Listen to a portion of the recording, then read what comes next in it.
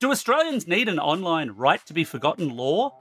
And can we trust Google's new Privacy Sandbox?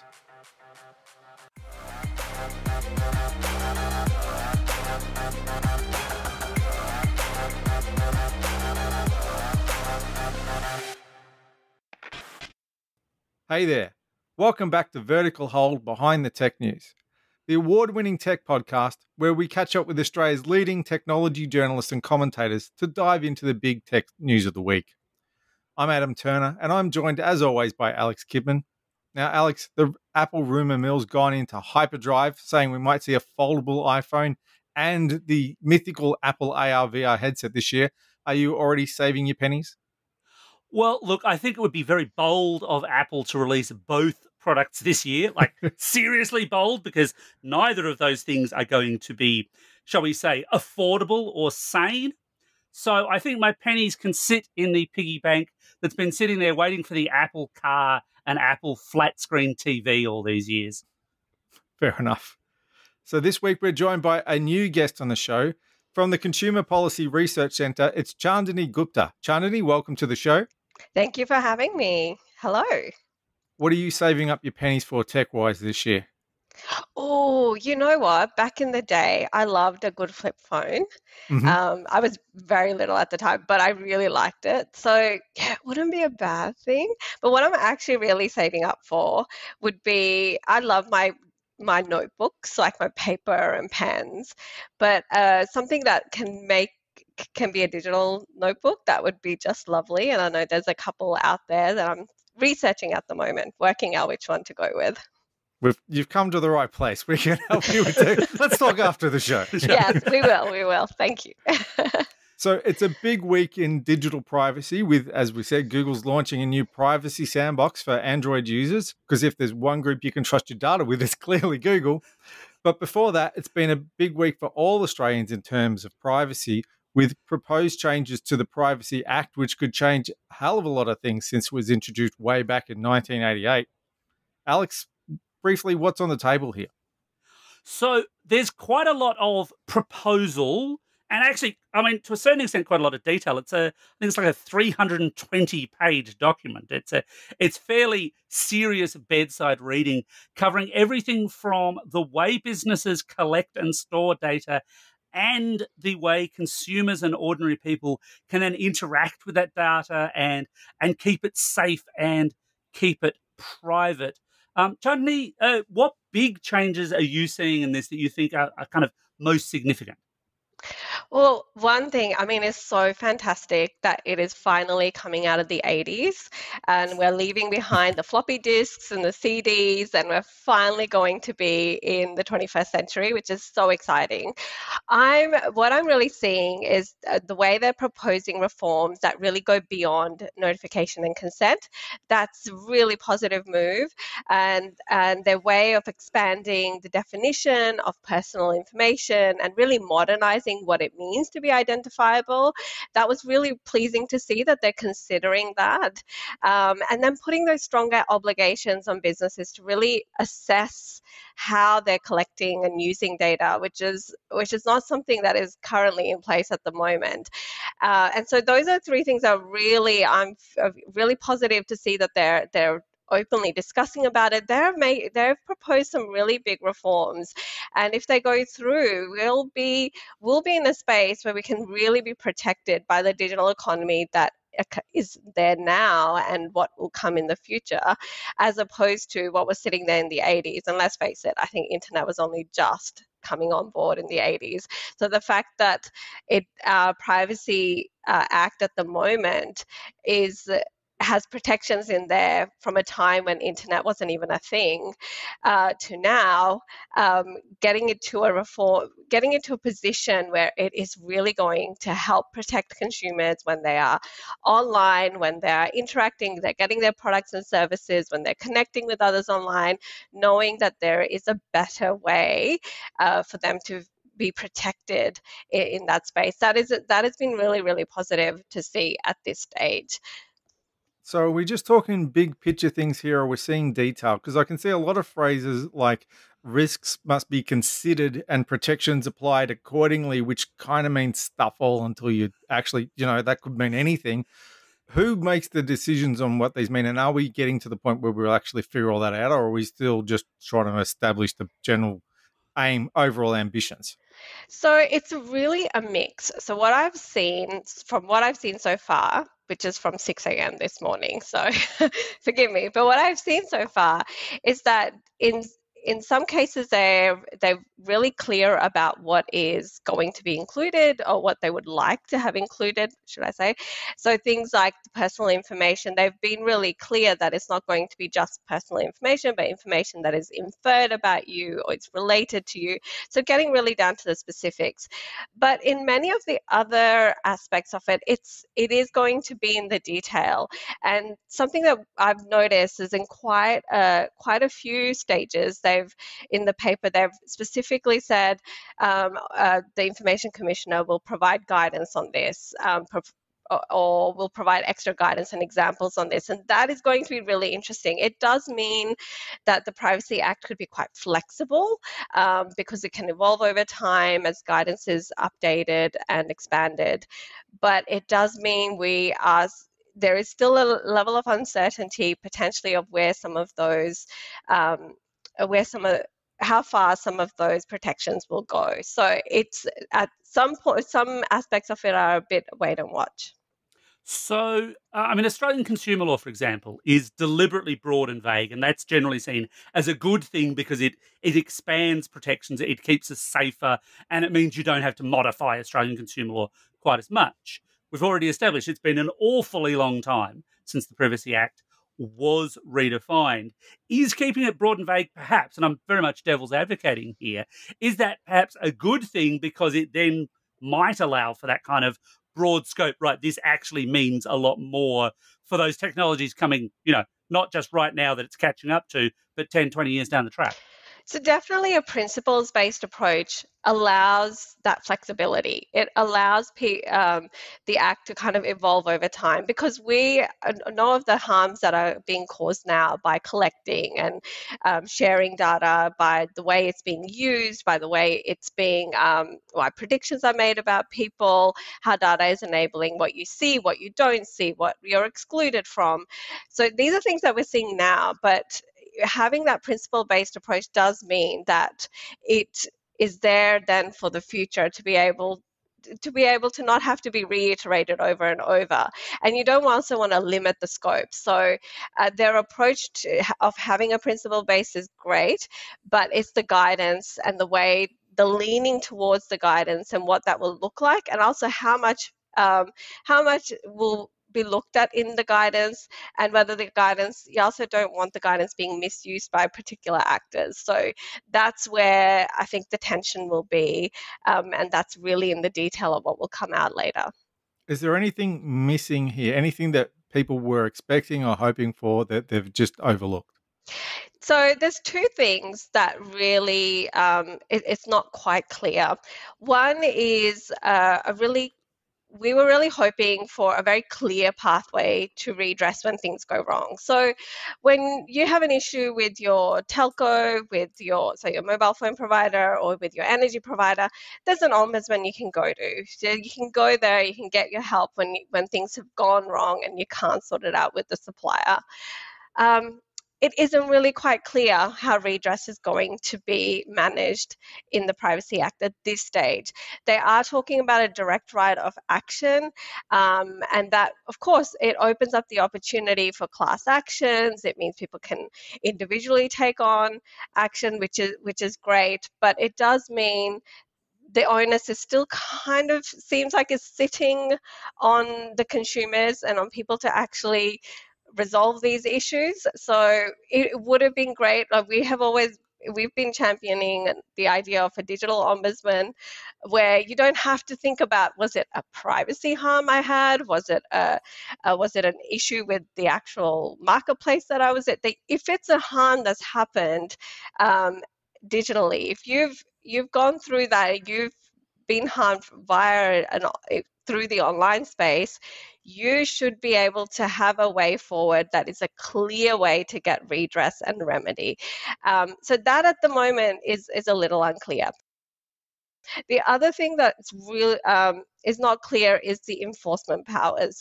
So there is discussion about OIC being more enhanced in their enforcement, and that was really great to see that they're thinking about it.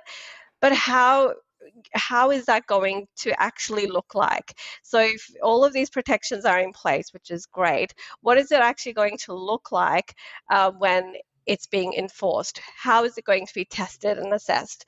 So for different areas, such as the banking sector or in other sectors where you've got a way to test and assess and pause when you see an emerging harm take place. You see it in product safety. There's a way to actually bring in interim bans when you see a product that's new to the market is potential to cause harm or has caused harm.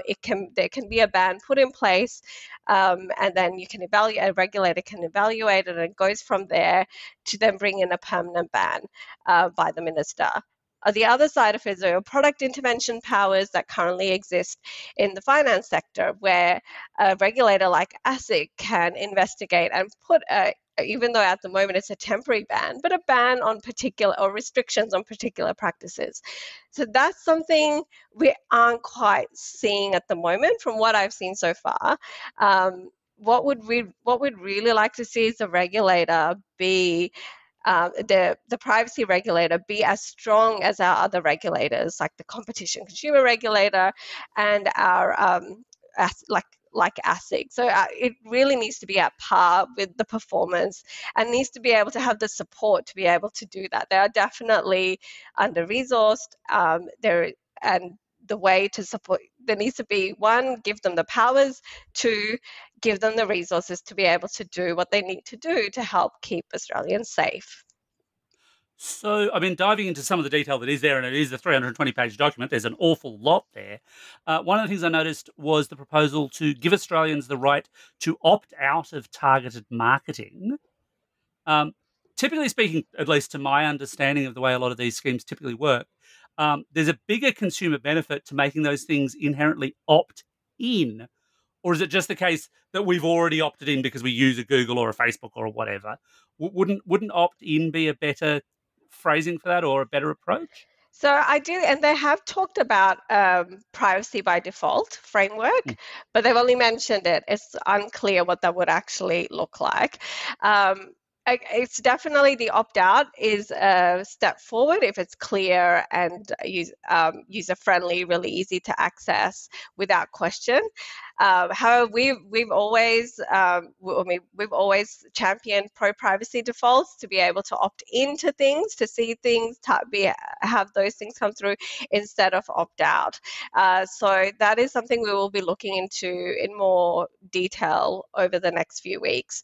But certainly, if there is some things that are just not allowed, and one thing that I really noticed was that notice and consent, so making sure that there are just some things that would be restricted, and therefore notice and consent would only be used in the absolute necessary places.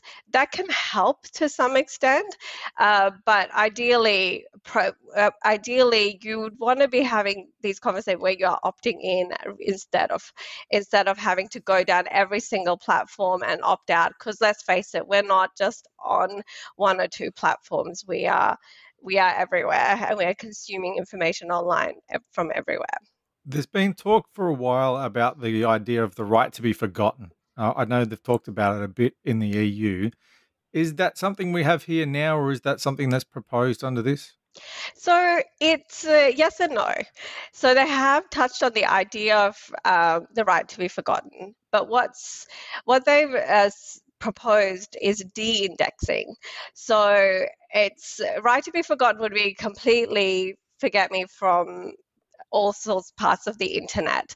Now, noting that not everything is on, not every website you visit, not every platform you visit is Australian, it could be somewhere else, makes the whole right to be forgotten it would be more complex. Ideally, ideal to be able to do that, but potentially inherently complex.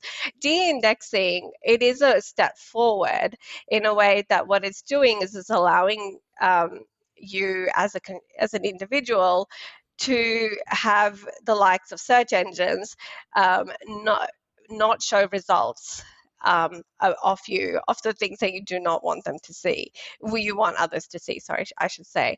And so that is just that one step forward, and that will be harder to find things. So it's not that you would be forgotten, but it would be harder to find you. One of the reasons that the EU, I think it's the GDPR, if I remember the terminology correctly, one of the things that the EU's model for that, I think, has a strength is the size of their market. They could kind of say, look, we're a decent chunk of the internet, not all of it, of course. We're a decent chunk of the internet, so what we say goes. How difficult are some of these proposals, including de-indexing, going to be to enforce, given Australia, we're 25 million people and change or something like that? We're a small market. Are these laws simply going to affect an Australian, publisher or online site, but nothing else? Well, we're small, but we're mighty. So we'll remember that way. But one of the things is that the way the reforms are being proposed, they're being proposed in a way where it is harmonizing a lot with the other international standards. So it should be able to capture, I mean, yes, it's ambitious, but I'm so glad that it is ambitious what they're hoping to achieve. But what that will allow companies to do is to be able to streamline their approach. So if it is harmonized and really aligns with a lot of the international protections, which are well ahead from where we are at the moment, we're likely to be in much better position in terms of the protections we have. So, but again, it all depends on how it's enforced, and I think and how businesses will be held accountable on that. So that is going to be where the test will come through.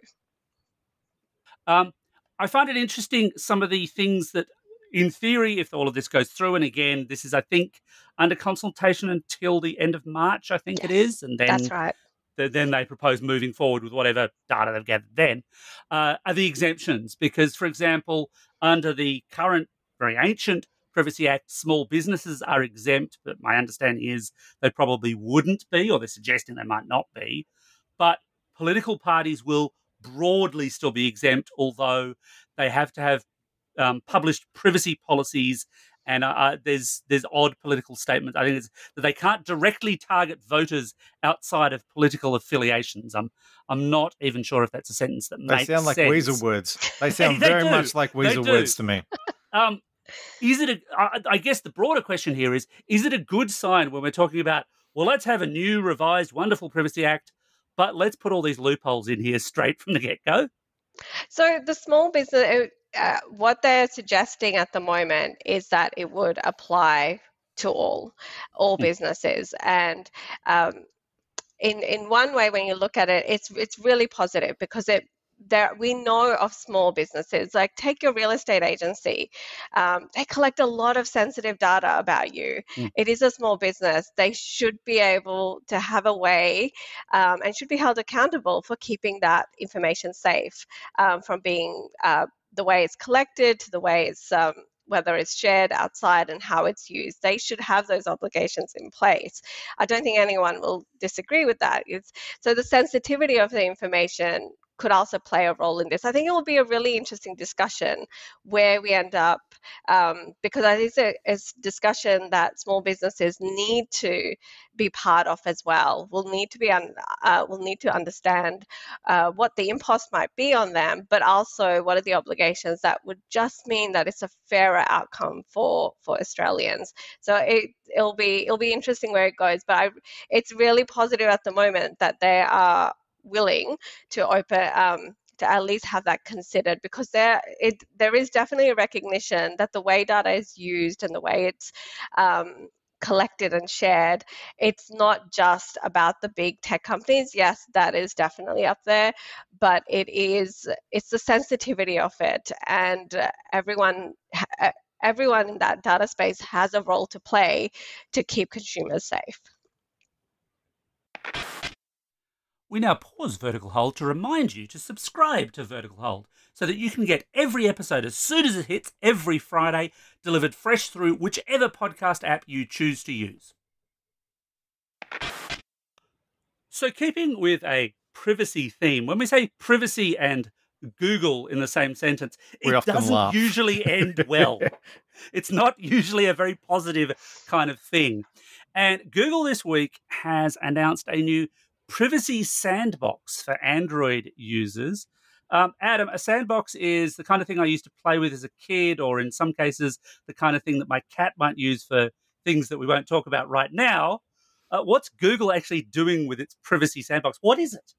Well, a sandbox more generally is when they're talking about an application that it runs basically in its own little area where it's not connected to everywhere else. So it can do its thing, but it can't necessarily see everything else on your phone. So that's the general concept of a sandbox. So they're applying that to privacy. So saying these apps can do what they need to do, but that doesn't mean they've got free reign to collect data from other apps to tell everybody all about you. We're sort of limiting the scope of what they can do. Now, some of that's already in place, but the main things going through what Google has said, and I'll just read from their notes here because it's, as usual, it's 90% fluff and 10% actual detail. So the bit that looks like actual detail says that this proposes to limit the sharing of user data with third parties and operate without cross-app identifiers, including advertising IDs. And the other half of it is exploring technologies to reduce the potential for covert data collection, including safer ways for apps to integrate with advertising tools. Sounds good in practice. Sorry, it sounds good in theory. What will it look like in practice? So it's really interesting. A lot of the focus often is on who is collecting my data and how and who are they sharing it with. They're the two spaces. But the one where there is the highest risk of harm is how is that data being used? And from what I've seen so far, what it seems like it's focusing on the use side of things. So we're still going to be able to target particular marketing practices, and it's still going to be able to zone in on what you need. It just means that data is sitting somewhere else, so it's not actually being completely handed over. It sounds like decisions will still be made based on your data because of the way either how information is profiled through those categories or however that might end up looking like beyond the sandbox. So it is really interesting because I think one of the things we really need to be careful of, and this is why it's so important to get the foundations right in a Privacy Act and being able to really restrict and ban certain practices that are just not okay, because this is where you'll then be able to limit the harm. Because yes, it is really great to say, yeah, we're not going to be sharing the data, we'll only be keeping it here, we're keeping it really safe, but then it looks like there are other means are being created to be able for targeting to still happen. And so we just need to have it in a way that it's not causing harm. There was a recent report by the Foundation of Alcohol and Research Education. Specifically, 90% of people who they had surveyed were concerned about seeing advertising of products that they were trying to give up. And if the categorizing is not done correctly, or if or just the way the algorithm works, you just do not know what a consumer might be exposed to. So it'll be an interesting space of where it goes through. It's great. I'll give a little shout out to Google. It's great that they're thinking about it, about where to go in terms of collection sharing, but we really need to be careful on how data is being used and how it could be potentially harming consumers down the long term end. Is this Google just trying to do no evil for a change, or is that they responding to changing regulations around the world? Like, are they trying to get in front of the law? Well, certainly with the change internationally for third-party cookies not being able to be used, they will. I mean, these are our businesses, not just Google, but other businesses that have profited a lot from collecting, understanding, and using people's data in potentially in the interests that are not very much to the consumer, but to them. So yes, they're potentially looking at how they might be looking at how things are going forward in terms of each of the jurisdictions having a really clear look on privacy and how it's actually going to protect its consumers or its people within its countries. But at the same time, yeah, of course, they're going to be creative. It's no surprise that they're going to be creative to see where they can still profit from those data enabled practices that they have. But how that's done will really come down to what the foundation laws are. If the safeguards are in place, you've got guardrails in place very specifically on what can and can't be done. If you've got an enforcement regulator who can actively enforce and mitigate harm before it causes widespread harm, that they're the things that are going to help shift some of that behavior. I wonder if their model here isn't really designed to I'm not going to say sidestep because that does sound like they're being legally dodgy, but sidestep, in a way, sidestep some of that regulation, because the model they're talking about, which we kind of haven't delved into that much, is basically this idea of you'll do a bunch of activity on your phone, you'll do a bunch of Google searches or whatever that will indicate that you're interested in knitting, alcohol, and car racing, to pick three totally random things. That's quite a combination. That's a good Friday night. That is a good Friday night. That's a great Friday night. But that you're interested in those things. And classically, right at the moment, Google would be able to say, right, well, you visited this knitting forum, you bought these bottles of booze, and you watched this car race on YouTube or whatever. What they're now saying is on device, they will just grind all that up and go, right, you're interested in knitting, booze, and car racing. And that's the stuff that they'll then be able to supply to advertisers of wool, booze, and tyres, I guess. So in a way, I guess they could argue, well, look, we are somewhat de-identifying this stuff. We're not saying you're interested in this brand of beer or this type of tyre or this colour of wool. We're just saying these broader things. Is that an approach, though, that we can regulate around? Is this a clever ploy?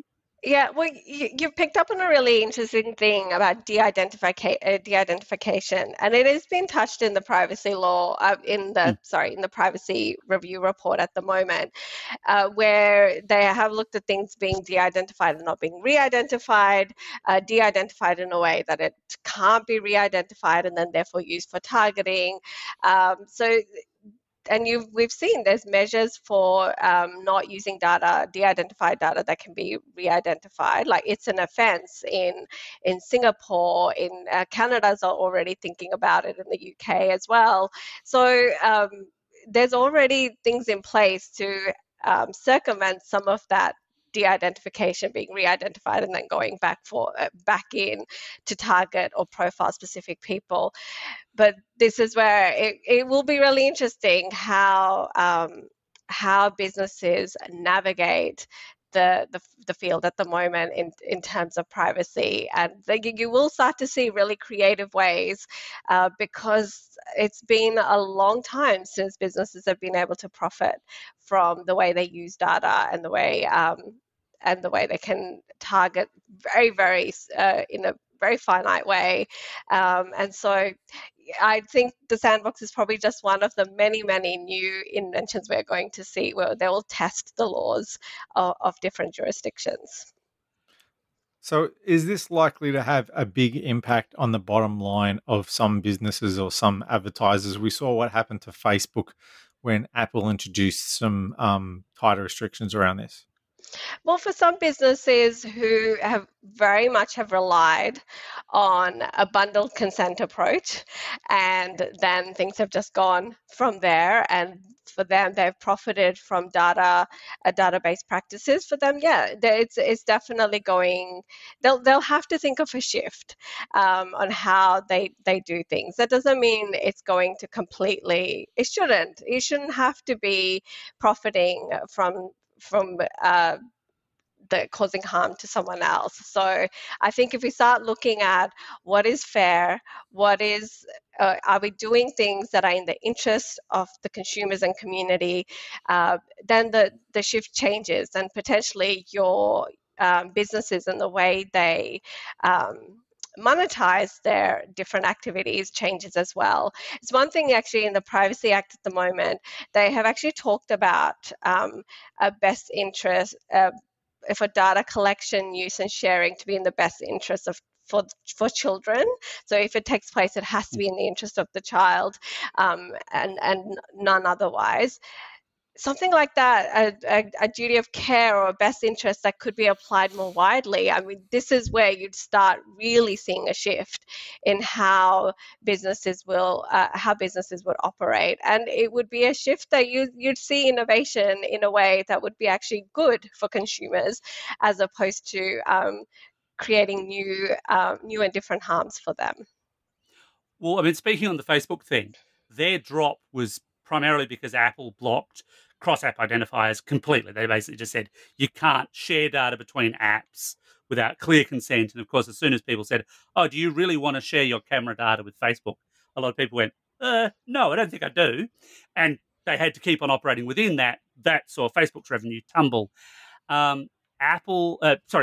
Google is talking about cross-app identifiers, but in a much softer way. And in fact, their language around this is really, if you can read between the lines, it's really very specifically anti-Apple. They've said, other platforms have taken a different approach to ads privacy, bluntly restricting existing technologies used by developers and advertisers.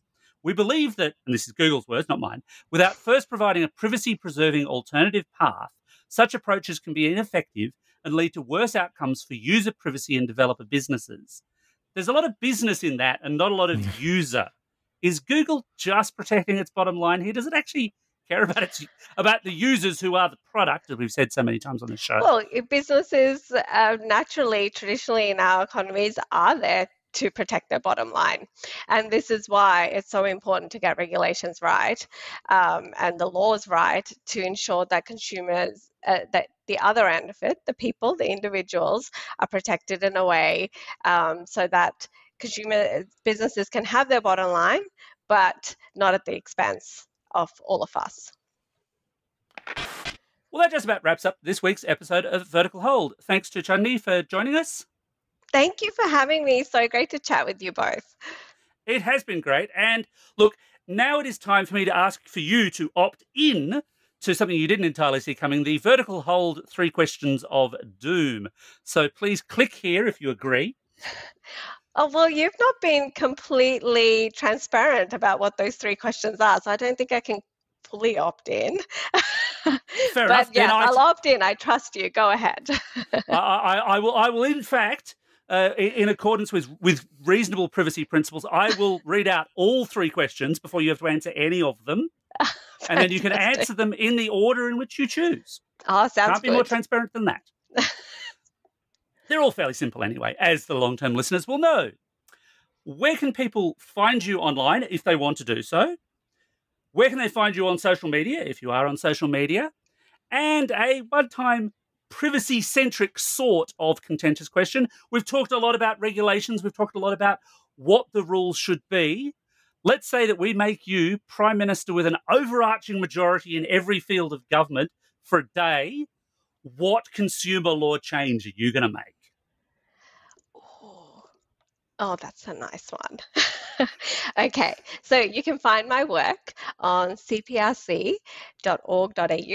I'm on Twitter at @_Chandni Gupta, or you can find me on LinkedIn. You just need to search Chandni Gupta. The one law, well, there is one law. It's really close to my heart, and it's a prohibition on unfair trading. We are one of the few jurisdictions that don't have an unfair trading prohibition, which means unfair business practices are legal. US has had a prohibition like this since 1930s. The EU has had an unfair commercial practices directive since 2005. It's time Australia made it illegal to have unfair practices here in Australia. And I'd love to see that. So that was one of the first things I would bring into force. Viva el Presidente. Yeah, look, honestly, I'd vote for that, and it's a good job you're becoming the Prime Minister and not me, because my proposals would be considerably more out there. But I will leave those for another day. And as always, if you want to catch us online, you can do so at Vertical Hold AU on Twitter, via the Vertical Hold Facebook page, or on the web at verticalhold.com.au. Thanks, everyone, for opting in once again. Don't forget to drop us a line. Tell us what you love about the show. Tell us what we could do better in 2023.